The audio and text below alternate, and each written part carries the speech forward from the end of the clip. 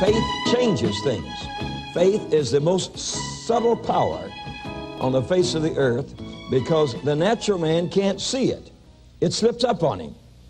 Who could have ever believed that a man like Abraham, living in Ur of the Chaldees, could ever become such a hero of faith by traveling up the fertile circle and coming around into the Holy Land, and there establishing himself as a man that 4,000 years later, the whole world would be talking about him.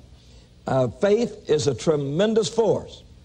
And if it was easy to handle, and if it was easy to define, a lot more people would have it. We say faith is simple. It is simple. It's simple complex. Men that work in electronics keep telling me it's simple. Well, I appreciate that very much because I can't get a hold of any of it, and I don't know anything about it. It's fortunate that I can put on a microphone. And when I look at all that electronic mass and maze of things, I say, whoo, I'm glad somebody understands it. We don't want faith to be that way in your life. We want faith to be reduced to simplicity as far as we can, because faith can change your world. Now, if I were a person of no experience, then we'd have to teach you these lessons from in an academic way, from what others have said and what others have done and so forth. But this is not an academic presentation. I have seen faith function in my own life. Whether I especially like it or not, history will record me as a man of faith. Whether I have designed it that way or whether I have nothing to do with it, actually. Because wherever I go, they say, would you teach me about your faith? And I say, my faith? You know, I'm taken by surprise because I don't feel that way about myself. But whether I like it or not, this generation has branded me as a person of faith.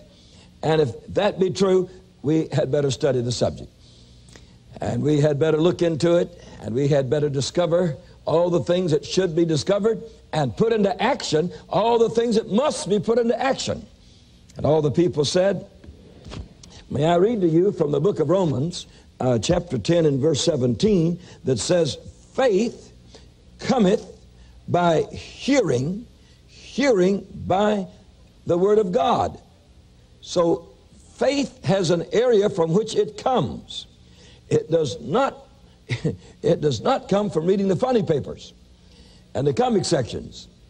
It does not come by reading history. It does not come by reading poetry. Faith cometh by hearing the word of God. And if we can get the word of God to be pouring through our total beings, it will attach itself to us, and that force is called faith. As we look into faith, some of the remarkable summations that we come to is this. Faith has no limitations. Now, you are the only person that can limit faith in your life. And it's just the devil that wants you to say, oh, my wife's to blame, my husband's to blame, my parents are to blame, my children are to blame. No, you are to blame.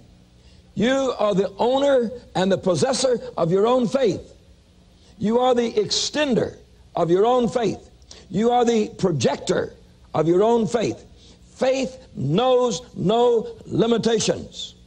It's very possible that no human being, whether it be Moses, whether it be Abraham, or whether it be any of these mighty men of faith, no one has gone to the extent and to the perimeter of the possibilities of faith in his own person.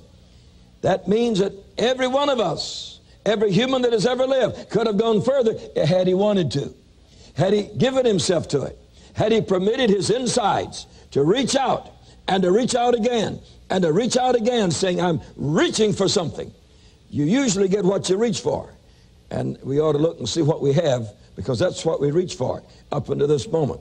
But from this moment, we can reach for something new. Faith has no limitations. You are not limited by what you can receive through the power and the force of faith. God has not placed any limitation there that confines you to any area. All that you can believe for, you can obtain, you can get. If you will say, Lord, I will not be limited. I'll not be limited by my own mind, by my own thinking. I'll not be limited by my own feelings in my solical parts. I'll not be limited by my own willpower and willing to do my own will. I will release myself under the structure of faith, and I will have it. And you will get it. If you believe it, say amen. Not only does faith have no limitations, faith knows no boundaries. We often think that faith has walls. It does not. Whether these boundaries be racial. I wouldn't want any black man to ever feel that he couldn't get anything any red man already had. The total Bible was written by Asiatics, by Asians, not by North Europeans. The Bible comes out of the spirit of people that we call today Asians. They all came out of the continent of Asia. And so the Bible is not a European book, but it's not an Asian book either. It's a God book. And faith is not an Asian faith. They say you can have the Asian flu, but you can't have the Asian faith. Faith refuses to recognize boundaries. Whether these boundaries be racial, the greatest moves of God today on the face of this earth among the brown people, or you may call them the yellow people. In Indonesia, they're having a thrust of God that's unreal. In the Philippines have a constant roaring revival with tens of thousands finding God all the time. And their hearts are just still open, waiting for somebody to tell them more about it. South Korea is so open to the gospel until it is simply incredulous, the amount of good things that are going on in that country. And so we can see that the power of God and the blessing of God refuses to be circumvented by any kind of boundaries, or held down and held back by boundaries. Also, it refuses to be confined to economic boundaries. We often say, because I'm poor, I can't do this or that. That's a lie. The people that have done the greatest on the face of this earth have been people that began with no economic background whatsoever, no securities of any kind. They created this thing as they went through the principles of faith, through the power of faith, through the strength of faith. They created something as they moved. Nothing could hold them back. We also would like to say that there is no religion that can make a boundary for you. I am so hurt by religion, and I ought to be honest with you and tell you about it. God told me, spoke to my heart, and said when he judges religion on the face of this earth, that he will judge the Catholic Church, the Episcopal Church, the Lutheran Church, right along with the holiness churches and the Pentecostal groups. And I said, well, Lord, how can you judge them all equally? And God said, they all do the same thing. And I said, what is it? That they seek to control my servants, and they seek to control my money, my finances. And he said, it doesn't matter which denomination you reach or what you speak about, they all wish to do the same thing. And just yesterday on the telephone, I spoke to a friend that wanted to return to the Holy Land, to Israel, to do missionary work. And her denomination told her, says, you cannot have any relationship with any other group. You cannot minister for any other group. You cannot be putting out advertising for any other group. And they confined her. They confined her if she was to be back and to be recognized by them. I never said a word to her because I didn't want to further discourage her. But inside of me, I said, isn't that wicked? And isn't that awful to think that we can set up our own boundaries and tell God, hey, God, you got to work in here. The powers of faith, my friend, will not ever be circumscribed by anything human, anything natural, anything denominational, anything religious, anything economic, anything in the sociological world. Faith knows no boundaries. Now, if you don't get it, you won't get faith. And if you don't believe it, you won't ever have faith. Faith refuses to sit down underneath you and you sit on top of it. Faith is a runner. It's always in front. Faith is something that you have to move with all your might to stay up with. It's a leader. Faith is a leader. Faith will take you out beyond your mind. When that axe head went to the bottom of the Jordan River and the poor little Bible school boy came running over to Elisha and said, oh, behold, behold, behold, look at there. I've lost an axe head, and it was borrowed. Just like a Bible school boy. It was borrowed, and I won't have anything to take it back.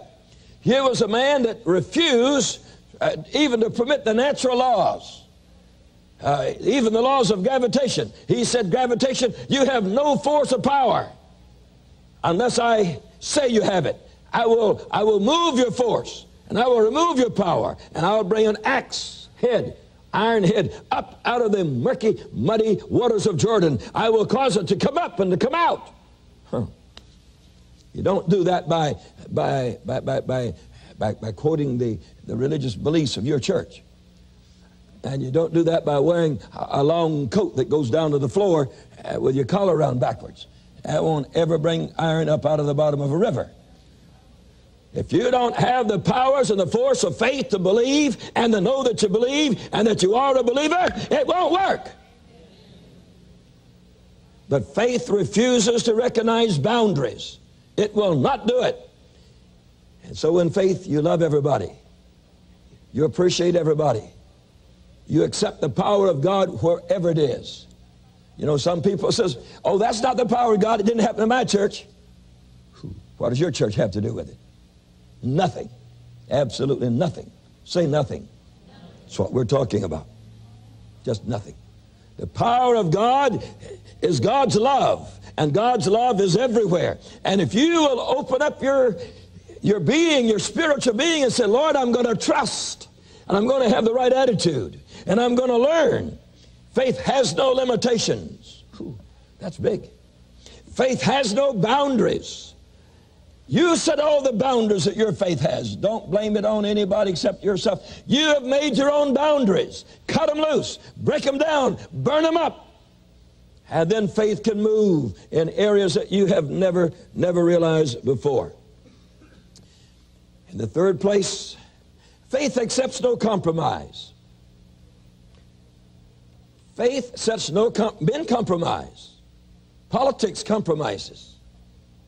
A lot of religions compromise. Tens of thousands of pastors preach what they know the people like. They study it out. I've been accused of studying and always saying what they don't like. I don't know. I hope not exactly anyway. But faith knows no compromises. When you get into a feeling of compromise, you're out of faith. You're into doubt. You're into fear. See? Faith knows no compromises. Faith knows no fears. Let the waves roar. Christ will say, peace, be still. Let the demoniac scream. Christ says, sit down. Give him a coat. He's naked. It's all taken care of. Faith refuses to say, listen, I'll do this if you'll do that. It won't do that.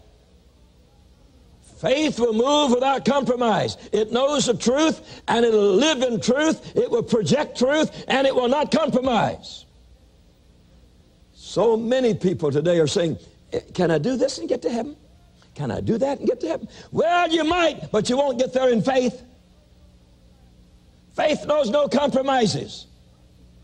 Faith is like spring steel. It stays where it's supposed to be, right in the middle of the Word of God. Hey, that's a good place to be, isn't it? In the middle of the Word of God. Faith knows no arbitrations. You don't deal with faith. You don't say, now listen, I'll have a little faith if you'll have a little mixed in. God says, nope, nothing doing. Faith is pure. And if you're going to have faith, you're going to have the whole thing, or you won't get anything. How many are glad that faith knows no compromises? Denominations compromise to fit the times in which they live. Faith is the same today as it was in Abraham's day. Same today as it was in Moses' day. Faith knows no compromises. Faith refuses no arbitrations, none at all. Faith functions and operates in a spirit, and a spirit-filled man and a spirit-filled woman, and in all the functions and the operations of faith, we have recorded no failures. The three Hebrew children, they didn't come out and have to have a hairdo. Their hair wasn't scorched. They didn't have to come out and say, well, better send our clothes over here to the cleaners. Says they don't smell good, but in the fire, they smelt good. We have no failures related to faith.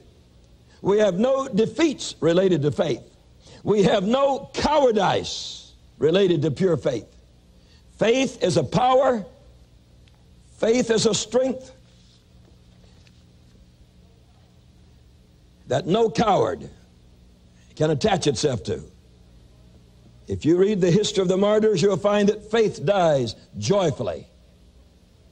Faith sings on its way to the burning flames of persecution.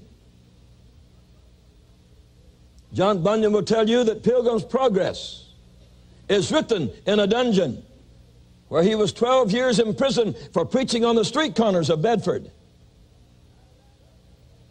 And out of that dungeon came the most powerful book, except the Bible, on the face of the earth, the Pilgrim's Progress to Heaven. He kept his faith in jail. We hope that all of us will have pure, unadulterated faith, and that you and I will understand and know faith that will change the world in which we live today. Faith knows only superb fulfillment.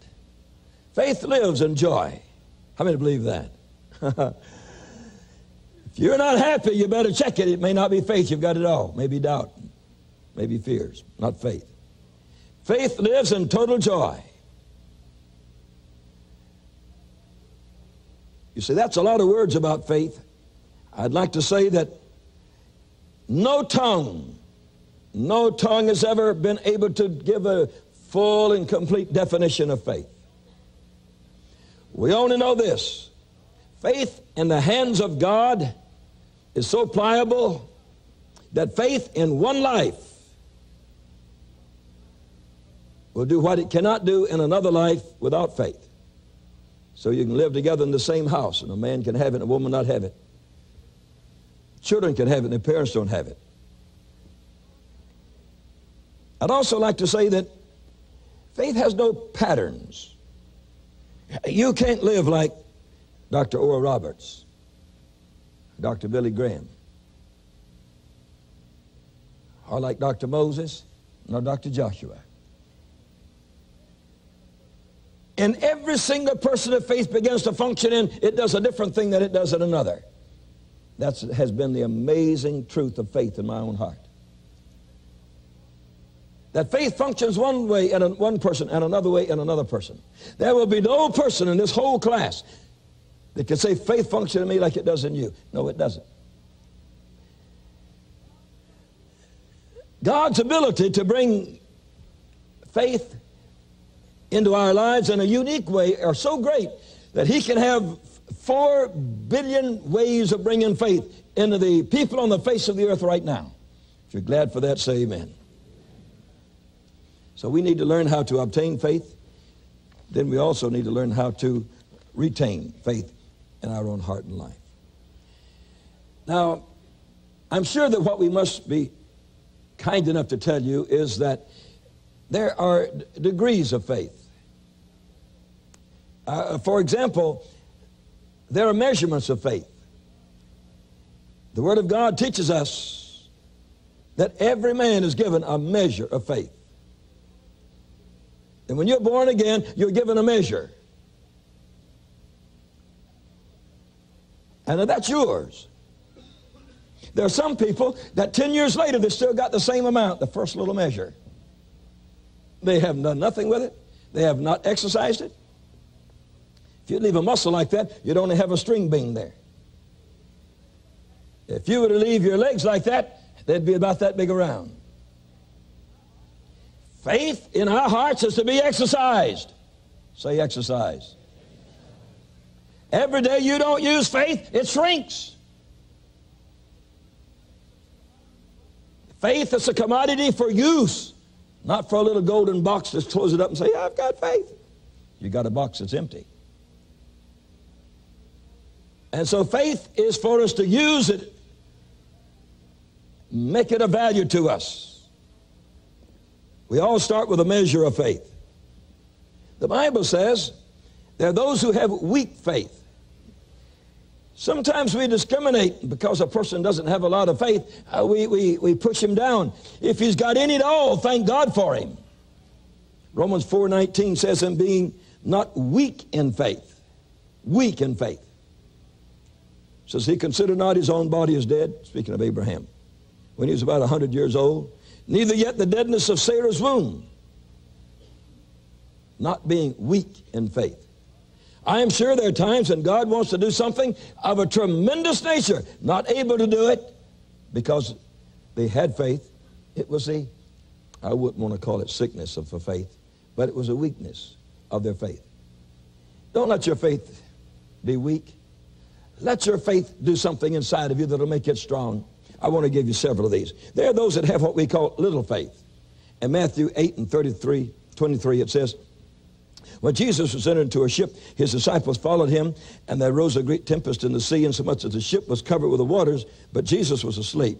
His disciples came unto him and woke him, saying, Lord, don't you care that we die? And he said to them, why are you fearful? Oh, ye of little faith. Well, they had a little faith. They were out there. You know, most of the folks weren't even there. You can laugh at them and say, oh, they didn't have much faith. Well, you weren't even there.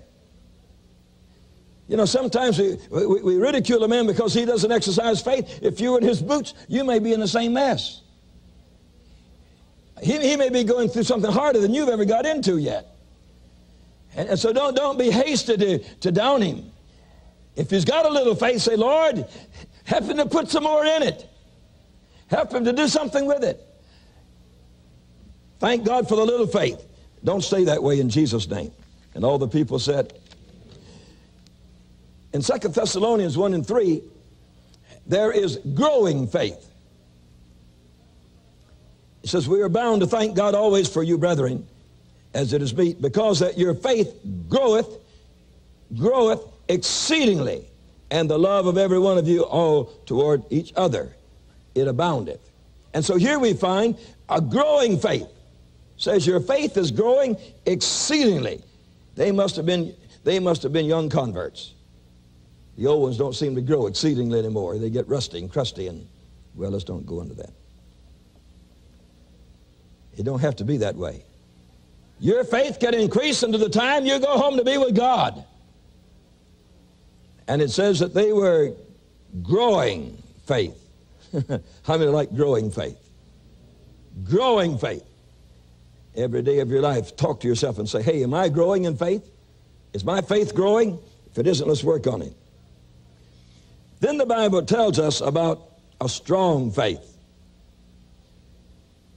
It says that Abraham staggered not, but was strong in faith. That's Romans 4:20. Was strong in faith. Strong in faith. Staggered not with the promise of God through unbelief. Strong in faith, giving glory to God. Strong faith.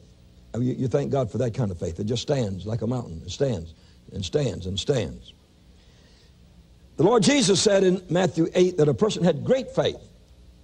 Now that's certainly better than growing faith and little faith.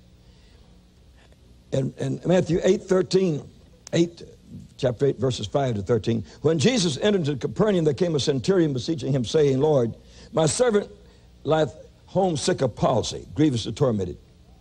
Jesus said, well, I'll come and heal him. The centurion say, oh, Lord, I'm not worthy you come under my roof. If you will speak the word only, it will be done. I'm a man under authority such as you are. And when I speak, the man goeth, and I say, come, he cometh. And he said, you don't have to go into my house. And Jesus replied and said, I have not found so great faith, no, not in Israel. Did you notice that? He could have said it this way. I've never found such great faith in church. I had to go out to the pagans to find it. Here was a Roman officer in the Roman army. Sometimes you find faith in the most unexpected places you can imagine.